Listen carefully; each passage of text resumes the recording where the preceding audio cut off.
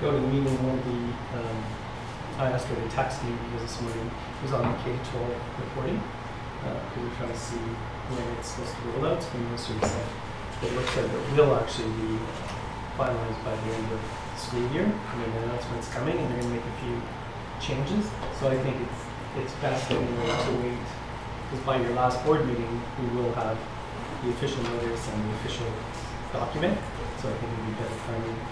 Have a discussion, and as you know, if you do know around some of the reporting changes, there's some controversy currently around proficiency reporting versus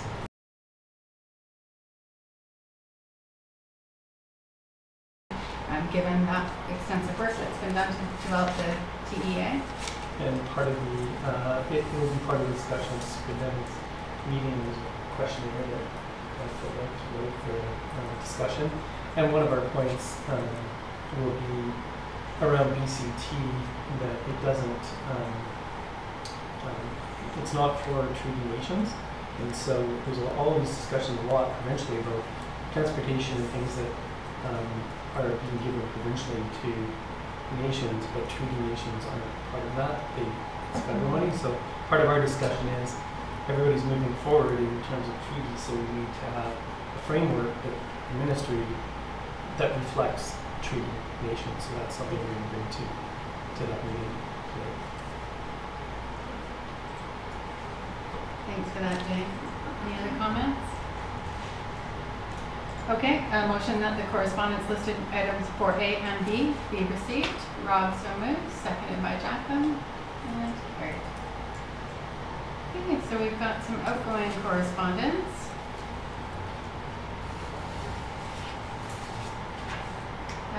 To Joyce Carlson and Lisa Gunn. It was really lovely to hear from both of them and hear all about their demonstrated commitment to their membership and to the many programs and services that they make available through the Rotary Club.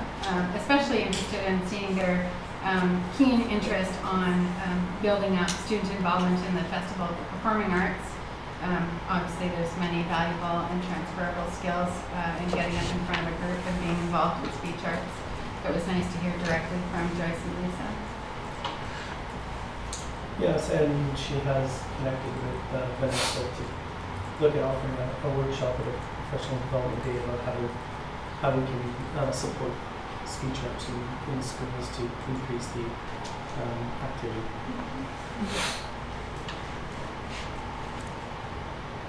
Okay, so that moves us into your superintendent's report then, Jay. Okay. So the first, I just wanted to kind of update you. We've been working with principals, and we always try to get an idea of our enrollment for next year, so we can provide our staffing. And sometimes some schools have an extra division, and others will lose a division in it. At this point, it looks like we're kind of status quo. We expect to maybe grow like we did this year by a bit, and it is kind of under our control too, because as you know, we have a provincial polls.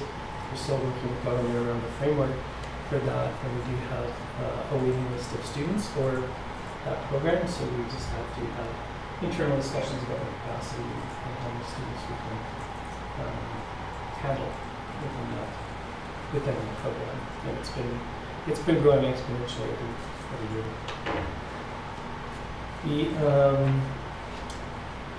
And then the other is the staffing to go along with that is we're really happy to be able to be in a position where all of our continuing teachers will have a position and we won't have layoffs. And we've just done our preliminary work with QP and audience here, and we met with her, and we're hoping that we're in the same situation that we won't have any layoffs for QP going into next year. Some movement, but hopefully it looks like everybody will be back.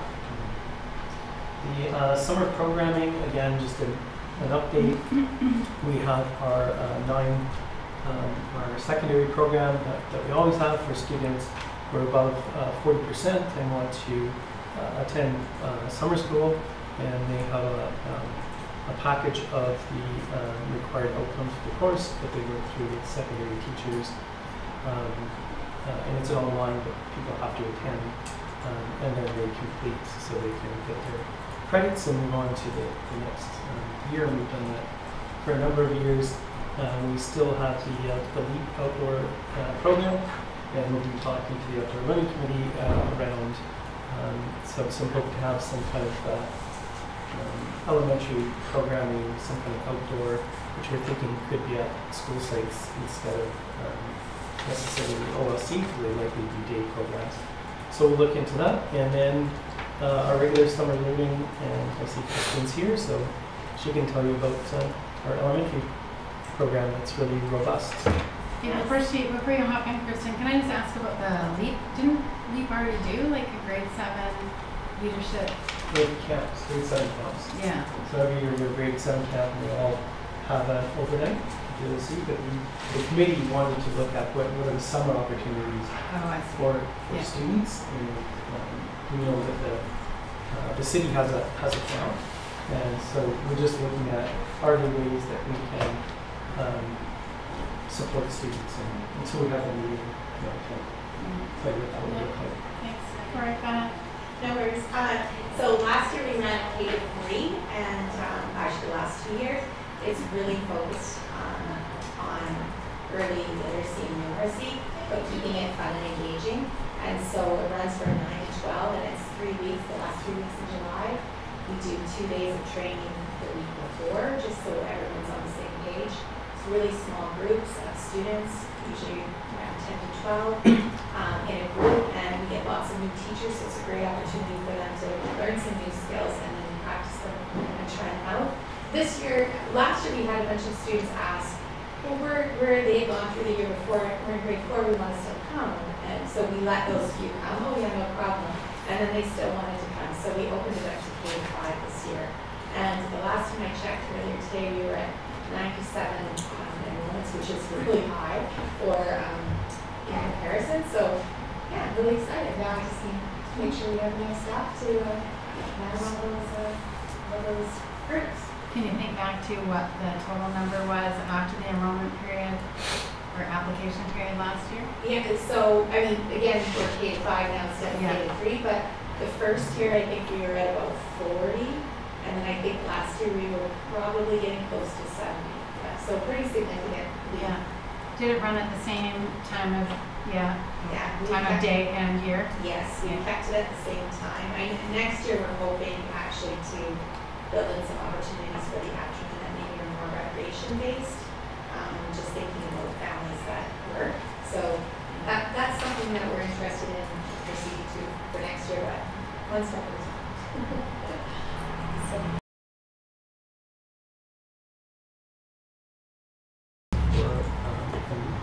For an alternate teacher, and those are really because we don't have capacity right now here in some of those specialized areas. We would be the same. We've been lucky with our shops in the last while that people have moved here, and so people retired, and we have capacity, but we're looking for more people as our most districts for those areas. Things like French immersion are really difficult to, not necessarily to place full-time continuing people, but we also need TTSCs, people to be here. It's hard to recruit people to come for casual work when there's work all over the province. The next are these are just reminders really for the public and for the board that we have our Employee Recognition Assembly on the 5th, and the schedule is in there, and we have Kevin Lemmer coming to the keynote. Just an incredible speaker I've heard before, and so of course you're all welcome to attend, and then we'll have the luncheon and give out our home service awards to employees, and that's at 1:15. We also have a retirement dinner, and I don't know the number. What are we up to? We have 11 retirees. 11 retirees right now, and we will recognize them at Brooks with Connor Knickerbocker doing the dinner for us at 6:30, June 14th. The Brooks grad ceremony, again, just a reminder for you here that it's at 4:30, and we have reserved seats for for all of you to be there. And there's no necessary to RSVP, just we're there. It starts at 4:30. Just to clarify, 4:30 opens, 6 o'clock it starts.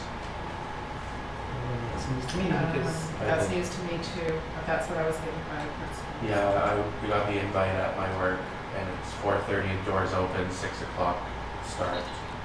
that's good. You know that. Mm-hmm. Okay, well, we'll get Which Yeah. one are you We'll- talking we'll so s- what are you talking about? grad. Grad. Oh, sorry. Grad, sorry. Grad, yeah. So the next is the strategic planning update, and that's just so publicly people know where we are. We have Ella Wright, who's been working with us as a consultant. She's been out meeting with our different stakeholder groups, gathering information to inform our strategic plan. She will be putting out a survey to those groups, and a community-wide survey in the next few days to gather more information.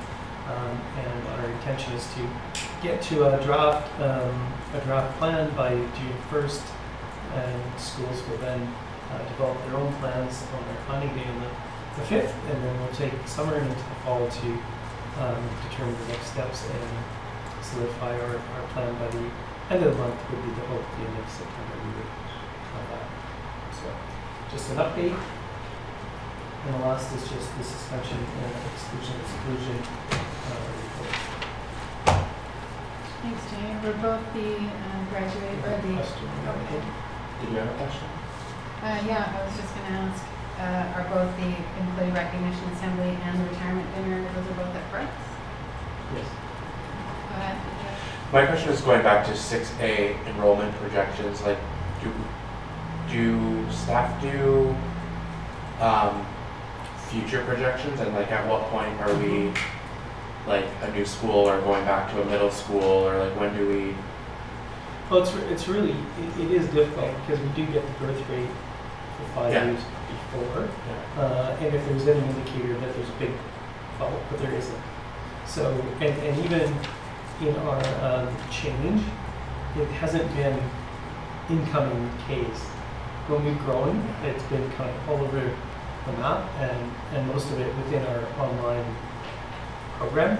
So in terms of kind of bricks and mortar estimations, right now we don't see, other than, but if we still have this small growth, yeah, we're getting, some schools are very, very full and tight, and then that's always the difficulty is the ministry looks at, you have room if you have room somewhere. And that's always the big difficulty, right? The expectation is, before you even rent a space, and Steve, you said this before, they would actually likely want us to open Ocean View as a school before they would entertain business. You mentioned 11 retirees. How many new onboarding? Employees a year or? Well, teachers. Because, In the year. okay, I guess it's only, we don't know if retirement is across the district. Could be any department. Yeah, QPN, exempt and, Gotcha. yeah. Okay, well, that's important. But that is something that we can bring to the next one. We know there are, we are getting a lot of new people, definitely, compared to the past. I mean, that's a nice thing about growth.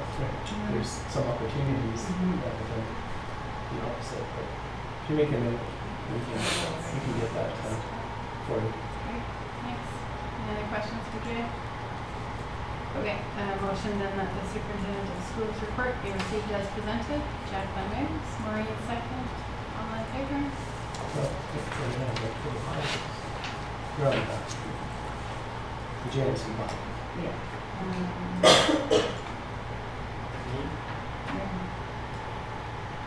Oh, there. Okay, so Secretary Treasurer's report, yes, please. Okay, so I have two items. The first is the annual facility grant, and then just the regular monthly expense report. And the facility grant, just a reminder that in our capital planning cycle, this particular fund, which for us is a little over $700,000, it's not an application process. This money we get every year, but what we do is we have to inform government on obviously what the plans are, and then in June we'll be adopting a capital plan submission, and then in September there'll be another portion of the capital plan submission. This part of the cycle is really just what we plan to do with money that we know predictably what we're always getting.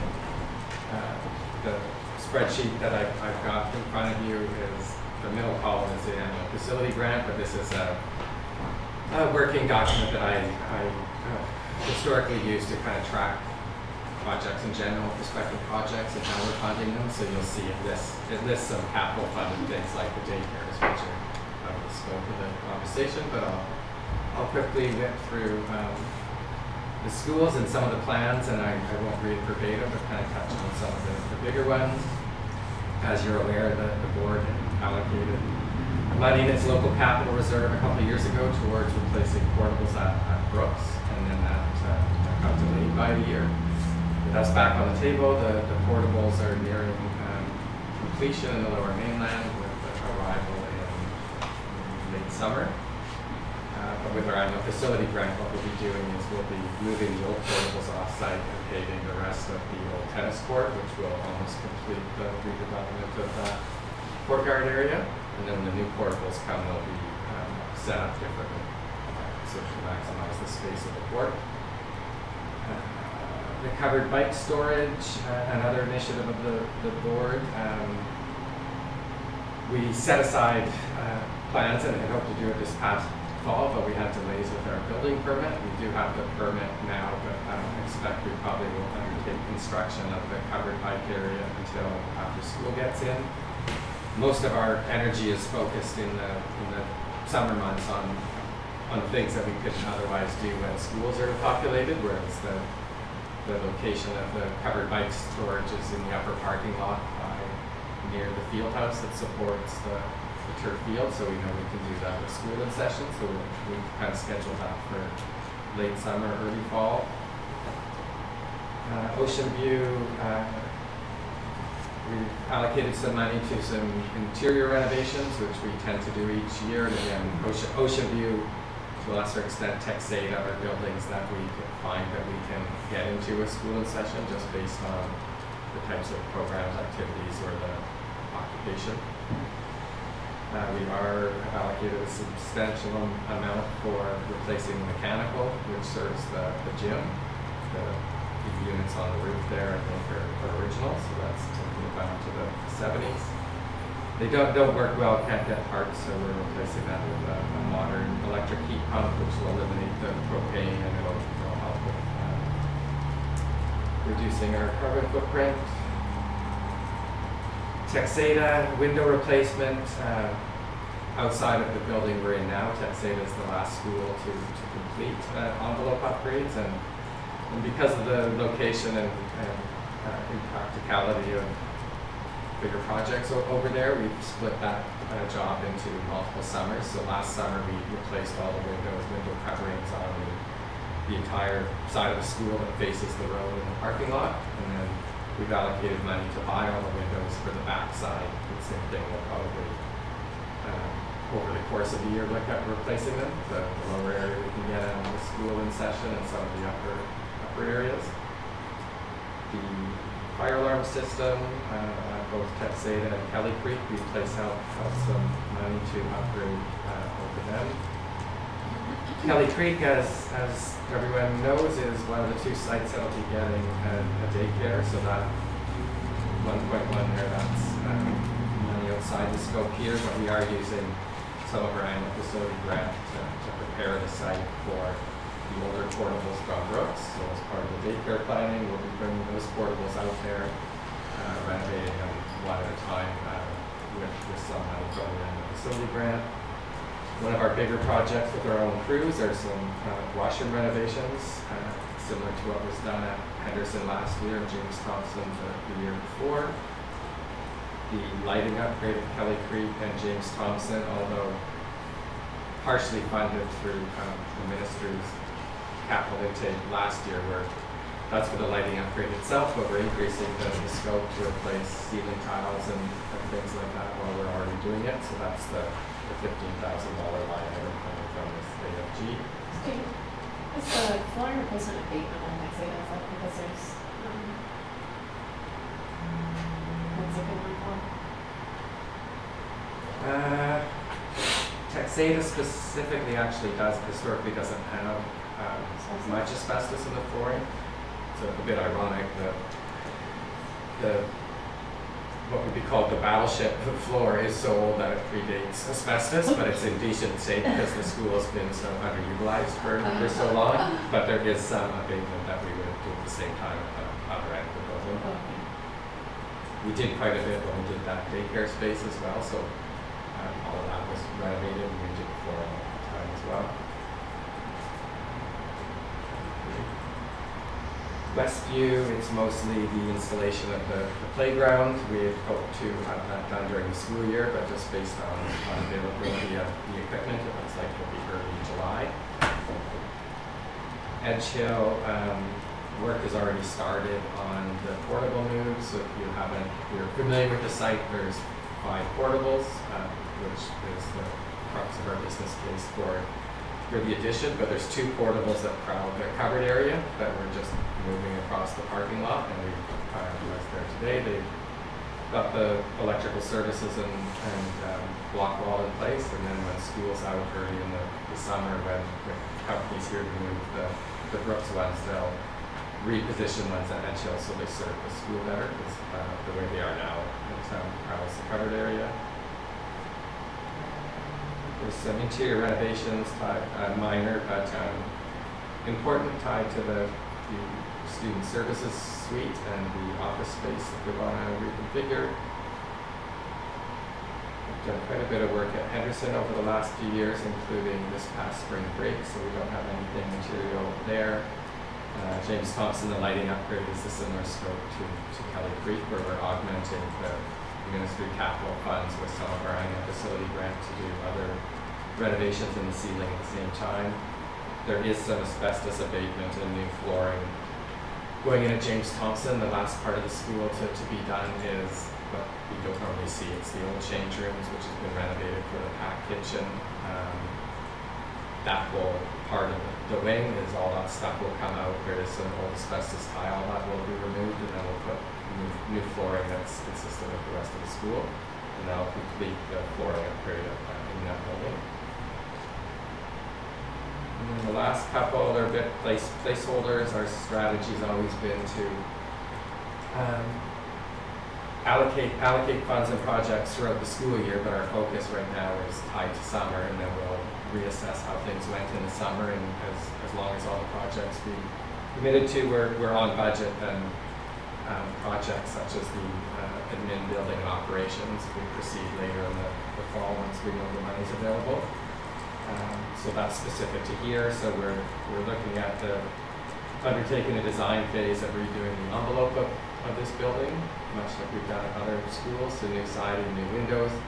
But prior to that, we have to upgrade the mechanical system, because right now, well, install a mechanical system, there is none here. It's just radiant baseboard with no ventilation, and all the offices on the other side of the building have a small apartment air conditioner, so we want to resolve that before replacing all the windows and having to put air conditioning structures there.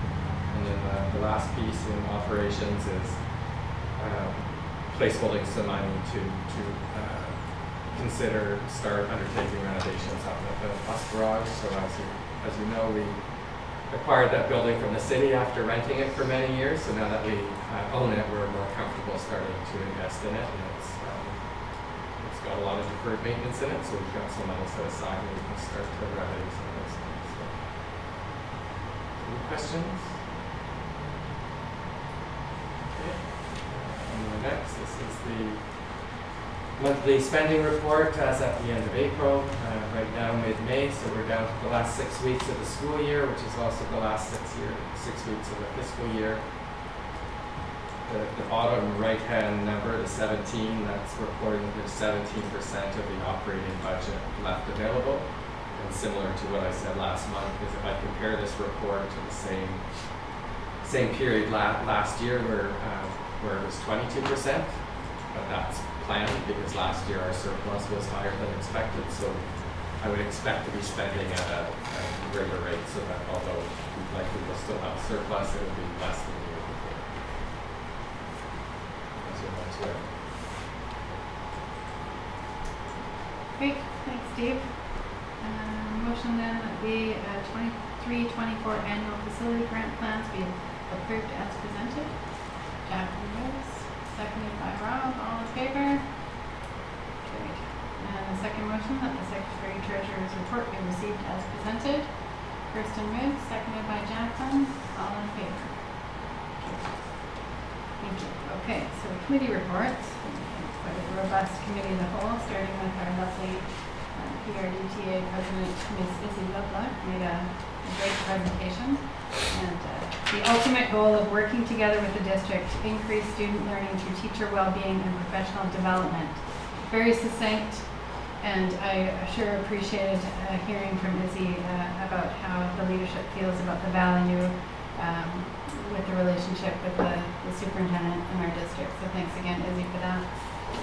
The committee of the whole, a couple of motions coming out of that meeting. So a motion that the locally developed course for ELL, Introduction to Language and Culture 10, be approved as presented at the May 10th, 23 committee of the whole meeting, which you heard Jay speak to earlier. Moved by Rob, seconded by Kirsten. All in favor? Carried. And a second motion that the proposed changes. Sorry, so the second, I just wanted to, we had just a quick change. I was able to talk with Izzy, and if you remember, the committee of whole that I suggested that we wanted a line in there around our relationship with the agency and that it's joint. So we didn't change any of the wording, we just added in the preamble. Professional development is jointly managed through the collective agreement, which is agreed to bring to our membership, because that's in the collective agreement that even though we agree with the autonomy around the choices made, the management and the funding is a joint venture. So that's just a change in the wording. So that Perfect. Yeah, and while we're on that though, do you or Kirsten want to speak a little bit about the purpose and intention around the changes that were made to the bylaws? It was really around simplicity and trying to. We want more teachers to avail themselves of professional development, and we recognize that there is a small number of teachers that know the rules really well and are able to navigate the system, and others are saying it's difficult, and we have numerous categories that seem to overlap a bit, and so we collapse those categories and they're just on proposal-based applications.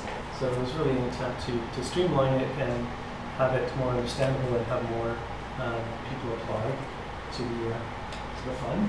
And we do have a healthy surplus, and I know that Izzy's bringing a proposal to her members around increasing the professional development amount for a period of time, so that we can use that, because as I said, our whole intention, I know the PRDTAs, is that each year with the funding that we provide, that we really would like to see about spent every year on teachers taking advantage of professional development.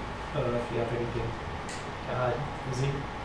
No, we've added the piece that the district wanted in. To me, it makes perfect sense, and hopefully I will be calling our superintendent tomorrow evening and letting him know that we have a new executive and that the Guernsey bylaws are passed. I'm hoping to avoid some wordsmithing at the meeting, but with teachers, that's always a bit of a risk. Thanks. Thanks, Izzy. Great. Anything to add, Kirsten? No. You're on the committee. Thanks so much. Okay. So the second motion arriving out of the committee of the whole meeting, then, that the proposed changes to the bylaws for the Joint Management Committee be adopted as presented at the May 10th, 23 committee of the whole meeting. Jacqueline moves, seconded by Maureen. All in favor? Okay, that motion is carried. Before we move to 8B, was there anything else out of the committee of the whole that anyone wanted to take note of?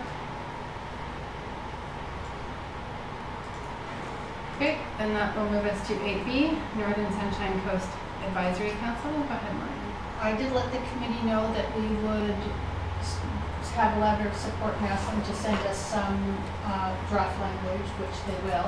But they did have one question about, has the enrollment on TechSaver increased, is their question? Or do we anticipate an increase? The enrollment at the elementary school, Yeah. it went up from, No, I think they're looking at students on TechSaver generally because it's the busing issue, right? okay, yeah, because the students in the elementary school wouldn't have No, that tied so- to the ferry. So secondary. There's 33 in elementary. At secondary, I don't have it readily available. I think when it came up sometime recently, I think there might be 20-something students at Brooke, so. So there's no big spike or anything. No, Okay. not today. That's all they wanted to know. Yeah. Okay, great. Thanks, Maureen. That moves us to item 9A then. As you all know, typically when we go away for functions to BCSTA or other professional development endeavors, things like that, we do a roundtable about that experience. So I'll start. I really enjoyed the fantastic overview provided on the media and political landscape in BC that Keith Baldry provided. Certainly his experience and knowledge provided some valuable insight and guidance for trustees as we move toward the mid-section of our term. The keynote presentation from Jody Wilson-Raybould was, of course, interesting and insightful, and I really appreciated her taking the time to connect for direct conversation at her book signing for True Reconciliation, How to Be a Force for Change, after her presentation at the President's reception. I enjoyed the governance session on roles and responsibilities. There's, of course, always room for learning and growth for all trustees in sessions like that. And it's funny how you can attend the same content a number of times and each time walk away with a different takeaway to try and put into practice in our role here. Connecting with colleagues, of course, in other districts and learning about their successes and challenges is always time well spent and really valuable. So those were my sort of key takeaways from the event. Do you want to go ahead? I think that was an excellent summary, Jill. I think there was a youth panel also that was, I think, a highlight for most of us, that they talked about their experiences in schools. That was, there was every speaker is really enjoyable at these, and I enjoy the minutia of the AGM and the voting every time we go. So, yeah. Yeah, I didn't prepare anything, but yeah, the student panel and just watching, I can't remember was it Delta? I can't remember what school it The was. student, no? Yeah, It was Abbotsford. Mowat. Yeah, that was very. Mowat okay, High School. yeah, it was really amazing, like really amazing. And just to watch the relationships even between the students and the superintendents, I guess there was a vice and assistant, yeah. It was powerful.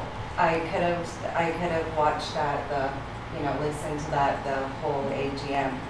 But it was also really, really great to attend my first AGM and watch everyone deal with things on the fly when technology isn't working, and just we're watching people work together, I think would summarize my highlights. And yeah, it's always a really informative time away with the BCSTA, so grateful to be part of that. I think my biggest thing was when I heard that Jody Wilson-Raybould was going to be talking. At first I was like, oh, what connection does she have to trustees or education? But I found her speech really powerful, and she challenged all the districts to talk and to rethink. If anyone's had a chance to read her book, the difference between what she calls herself an in-betweener versus an ally. So she's saying we talk a lot nowadays about allyship, but it's very performative. It's like showing up when we're asked and not really doing anything about it. But she says when just even the term in-betweener made me think like it's actually putting yourself in those conversations to have those uncomfortable conversations. So yeah, she uses that word to refer to people like herself who are willing to be a bridge between people from all walks of life. Because she talked about the idea of silos. We often talk about like the history of Indigenous Canadian relations, like we talked about it in silos, like something that happened, and so we need to kind of break out of those silos and have those deeper conversations. So I found that pretty. Yeah, she said in between are people who embrace recognizing and respecting distinction and diversity and interdependence, cohesion and unity. So, let's change when we talk about allyship versus. I have to say that was a highlight for me too. That whole conversation and rethinking what our role is was critically important.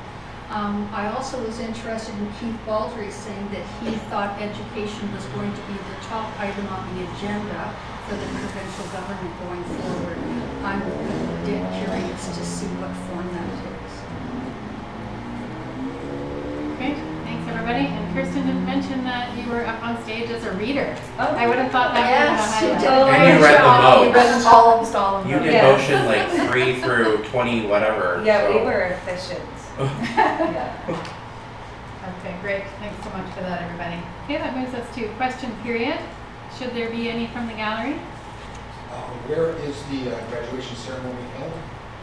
It's typically held at the rec center. I think that's the plan moving forward. I don't know of any other venue, Yeah. however, that could actually host that amount of people. How many Yeah. grads are you expecting? It's actually on our sheet. About 140 is Yeah. what I was told the other day. And is there any breakdown of different types of levels of graduation? Are they all academic, technical, or not? Good question. No, it's interesting phenomenon here. We have people walk. They're in the ceremony if they've been in school for 13 years. So there's a whole different. So you could have graduated with honors. You could be in the trades. You could have not completed. So it's more of a recognizing everyone who's been in school for that amount of time. So we don't distinguish, like we don't have levels of graduation. So places like Ontario have different levels of graduation. We don't. We only have one graduation certificate. I shouldn't say. We have 2. If you're in French immersion, then you have a bilingual diploma. But we only have one recognized diploma. But I'm happy to talk to you about how that all works. Is that all your questions? That's all I can remember. Great.